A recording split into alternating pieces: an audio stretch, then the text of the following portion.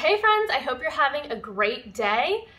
We're gonna do a Q&A video today. So I've printed out the questions you submitted over the month, and I'm gonna try not to make a ton of noise with this, but no promises. But before we get into your questions, let's go ahead and take a look at the part of the poll where you got to answer my questions and some of those results. So the first question was, which hike would you most like to see next? And I really was not expecting these responses. So Linville Gorge and Black Mountain Crest tied with the most votes. And there were some votes for the Foothills Trail and none for the Bartram. Nothing. But so what I really was not expecting was anyone to vote on the Foothills Trail. I figured, well, since I've already done that, probably no one would want to see me do it again. I would go the opposite direction and probably take Nora, but it was actually kind of encouraging that if I were to get back out there, probably with a canine companion, there's some people who would want to see it.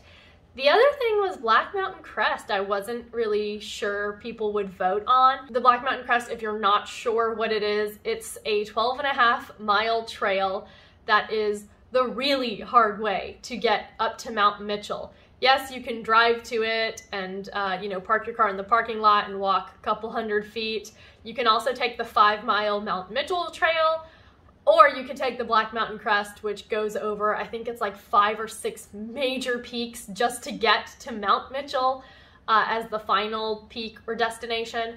And this is one that looks like a ton of fun, like there's ropes and some technical stuff to it. I have been trying so hard to execute this trip for over a month, but I've had to cancel it 3 times now. The first was for some personal stuff that came up, but then the second time, the days I had scheduled my hike, my shuttle was about to be out there, the tropical storm blew through. And so I had to cancel because of just safety concerns with that, and waited a little bit and rescheduled, but the damage was so bad to the trails in the area and the flooding. Bunch of campgrounds and even the Blue Ridge Parkway closed, and so I had to cancel that a 3rd time. And believe me, I made so many calls to ranger stations, and even they didn't have a full understanding of just like how bad the damage was yet. They were still kind of taking care of the major things on the parkway and hadn't sent anybody to go check out, safety as far as the trails. So I'm just gonna have to be patient, and as soon as I can get, some information from those ranger stations, what the full extent of the damage is, and if the trails were okay to hike, then once there's a clear patch of weather, head on out there and take it on. But so another thing is, I know no one voted for the Bartram, but I've been trying to coordinate this one for months now. Yes, literally months. I'm telling you, finding a shuttle is impossible. I have called and emailed every outfitter in the guidebook and even like their recommendations to other outfitters and people who shuttle, and everyone has said no, they don't go out that way, or there's a permitting issue or something that is keeping them from being able to shuttle along the Bartram. And when I do find someone, having a dog complicates things, like they don't shuttle dogs, or there's some kind of scheduling conflict. So I feel like I'm just back to square one. Every time I think I have a lead, something kind of happens. And so your prayers would be very much appreciated, that either, I get in contact with the right people that can help make this happen, or if this is something I need to let go or postpone even longer, that will be made clear to me. But yeah, so prayers very much appreciated. But enough of that, let's get into the second part of the poll, which was, should I bring a dog on my next through hike? And overwhelmingly, it was yes, absolutely, dogs love adventure.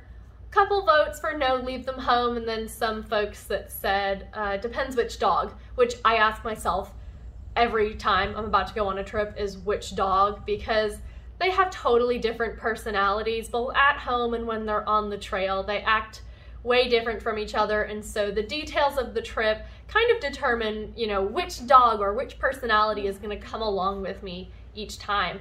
But so yes, I do have intentions to bring the dogs on some future trips. That will be pretty exciting. But now let's get into your questions. So the first questions all have to do with future hiking plans. This first one is, any plans to hike the Smokies? Not immediately. So I've only been to Great Smoky Mountain National Park like one time, and we did part of the Mount LeConte Trail. It would be super fun to do that whole experience where you stay at the lodge or the cabins at the end of that trail. But because of the really tight restrictions on where to camp and permitting and all of that, I like my trips to be a little more flexible as far as like where I camp and, you know, where I go.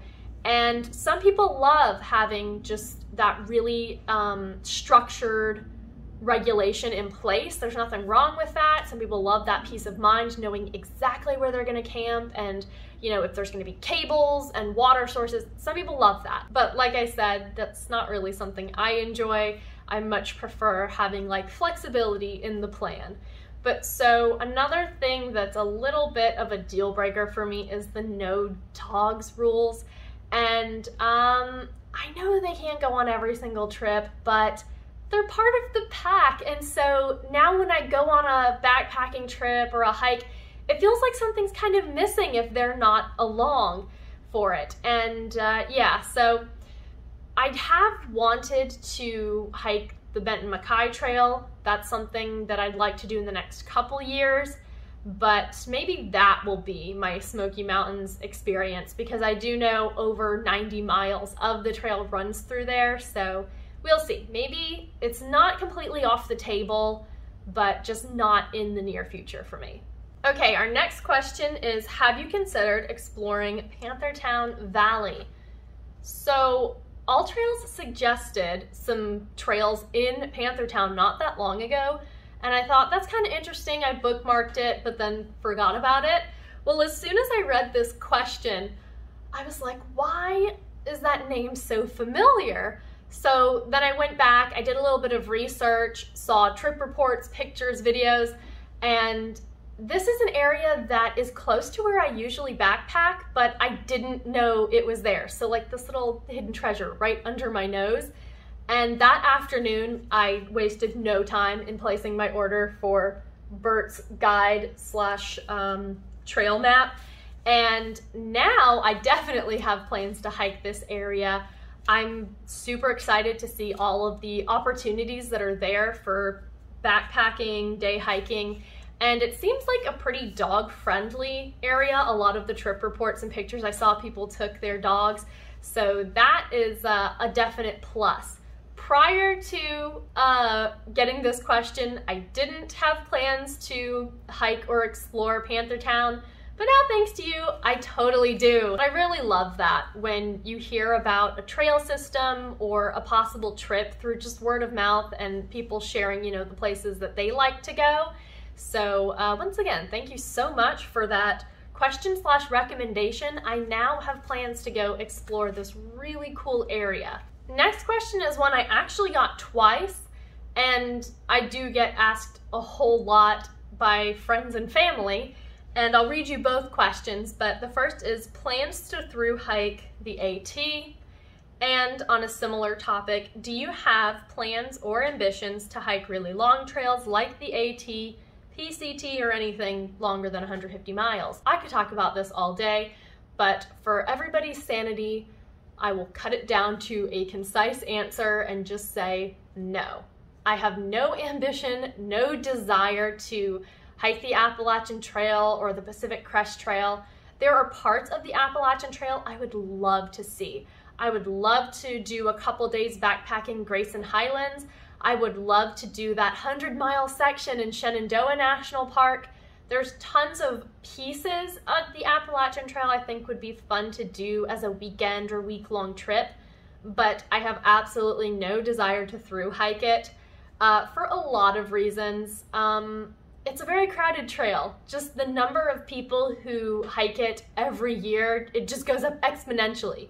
And I know a very small fraction of the people who start actually finish the through hike, but just those crowds and it being such a popular trail, I don't think I would have very much fun. That's just not my scene.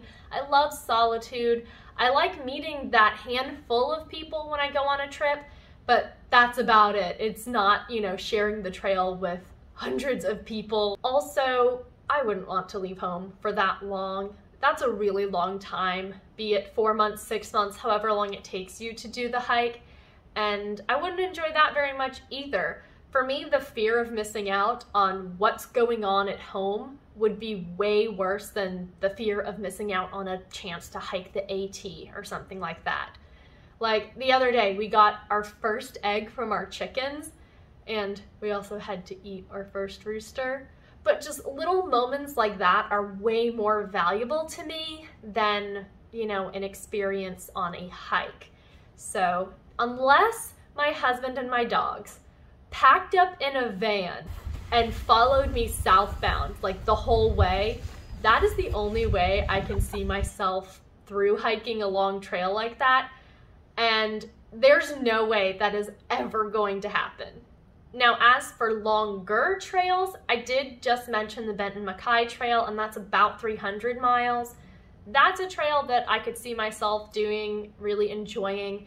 And yeah, so things that are in the couple hundred range, yes, in the next couple years, I sure would like to take on. I'm totally satisfied with just hiking shorter trails or doing, you know, little weekend or week-long trips in my little neck of the woods. That's fine with me. I don't feel like I'm missing out or limiting myself in any way by just being happy doing what I'm already doing. Our next question has to do with hygiene on the trail, and I love this one. So how do you handle skincare / minimalist makeup on a multi-day backpacking trip? First of all, I don't wear makeup. Literally, the only makeup I wear is the liquid eyeliner. That is it. No foundations, powder, BB cream, just, I used to use all that stuff and it was contributing more to my skin problems than anything else, and so stopped using all of that. And I've got an at-home skincare routine, just one of those like 3-step kits you can get at any store in like the skincare aisle. And then on the trail, I make sure to wash my face twice a day. So first thing in the morning, and usually after I've gotten settled into camp and made dinner, I boil a little extra water with breakfast and dinner, and then use that leftover warm water to wash my face in the pot. And I've got a tiny little piece of natural soap. It's like a chunk I've cut off of a bigger bar, and obviously dump the gray water away from a water source. But yeah, so I just wash my face with warm water at camp because, you know, hiking is dirty. You're covered in sunscreen and bug spray and sweat and literal dirt. So for me, it's been really helpful to make sure I don't get lazy and wash my face twice a day when I'm out. And then when I finally get home from a trip, whether it's a weekend or, you know, longer, I have noticed my skin is a lot clearer. There's not as much of a problem with breakout and irritation. So that's how I handle it. I don't wear makeup. Like I said, literally just the waterproof eyeliner, and wash my face. That's the most important thing. Our next question is, can you do more spotlighting of camp spots that you stay at to help others who are considering the same trail? So I kind of want a better definition or more explanation as to what spotlighting campsites means before I make a promise I can't keep. But if you mean share more of the itinerary details, then sure.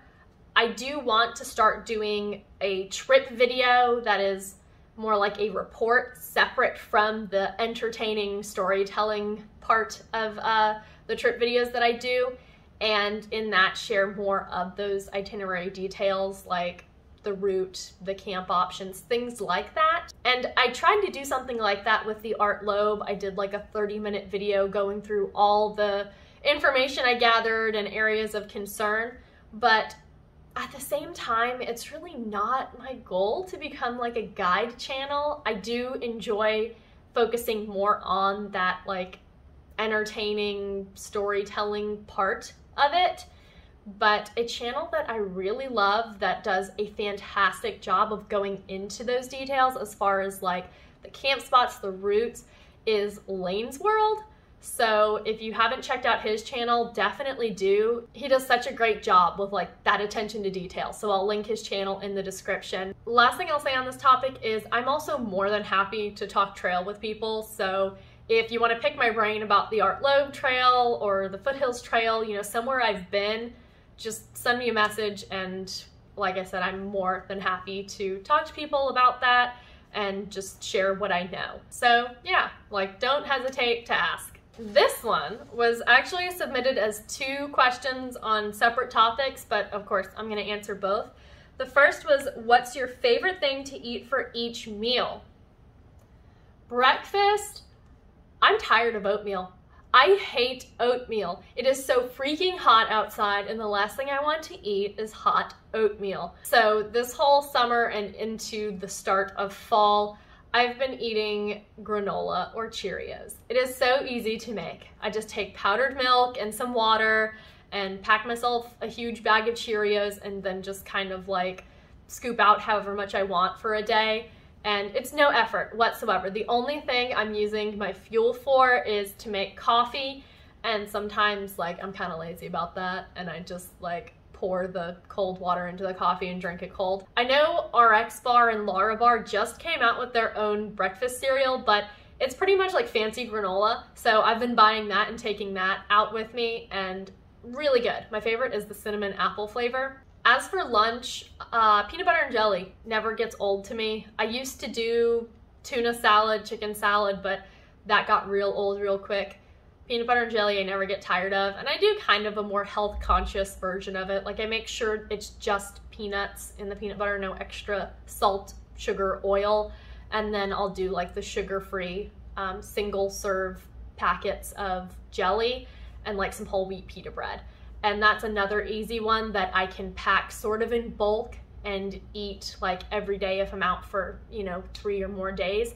So that's another simple, low effort, no cooking option I really like, especially if I'm taking a shorter lunch break. Just kind of throw that together and I can even walk and eat it. And lastly, dinner. So I mentioned trying to be a little more health conscious. We all know Mountain House is full of like salty, sugary, mystery ingredient stuff, and so for the longest time I was making my own backpacking dinners and meals, but it was so time consuming to package everything, and some ingredients needed to be packed separately. So on top of that, I was coming home with way more trash, and also a lot of the meals weren't as simple as like a freeze-dried one where you just add water. At first it was great, and then just over time realizing kind of the pitfalls with it.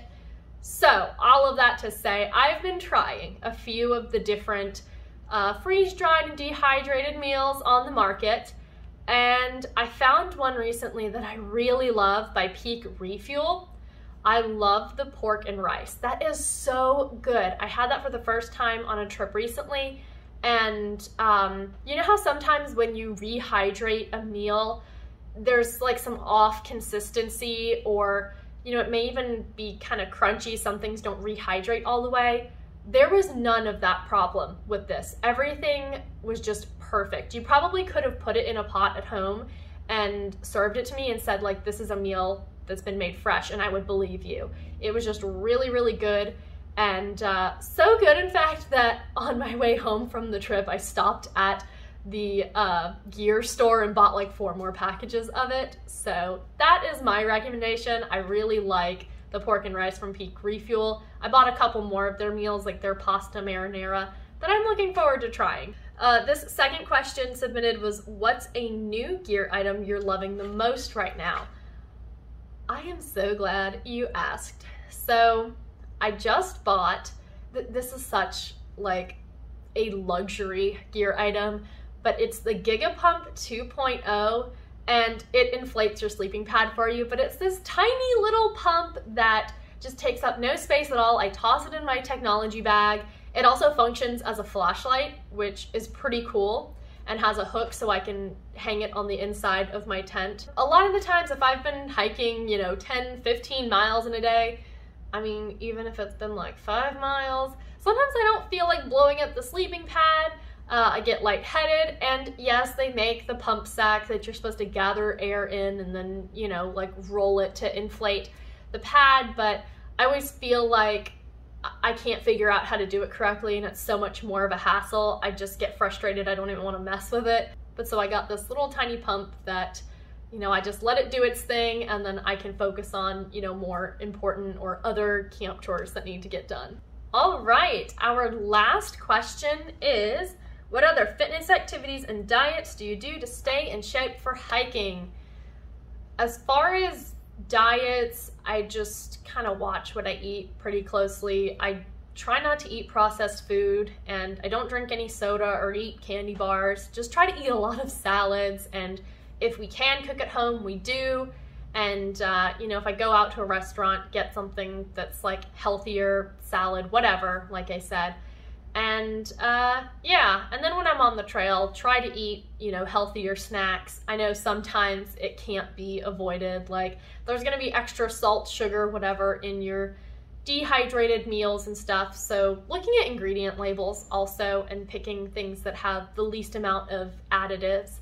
So that's pretty much what I do, just watch what I eat and try to make informed decisions on what I'm buying. As for physical activities, a lot of the stuff we do at home is pretty active with, our chickens carrying big feed bags and their watering buckets and stuff. Also a little bit of gardening, but please don't try and talk to me about gardening. I have no idea what I'm actually doing. I couldn't possibly hold an intelligent conversation with you about it. But so a lot of like shoveling dirt and pushing the yard cart from place to place, just physical activities like that around the house and around the yard. And then on top of that, I try to do like 30 minutes a day of like a workout video. Just on YouTube, look up a workout video, and then use like dumbbells or some kind of weights to add a little bit of extra challenge to it. And then when it is not Satan degrees outside, I do like to go to the local trails and parks and go running.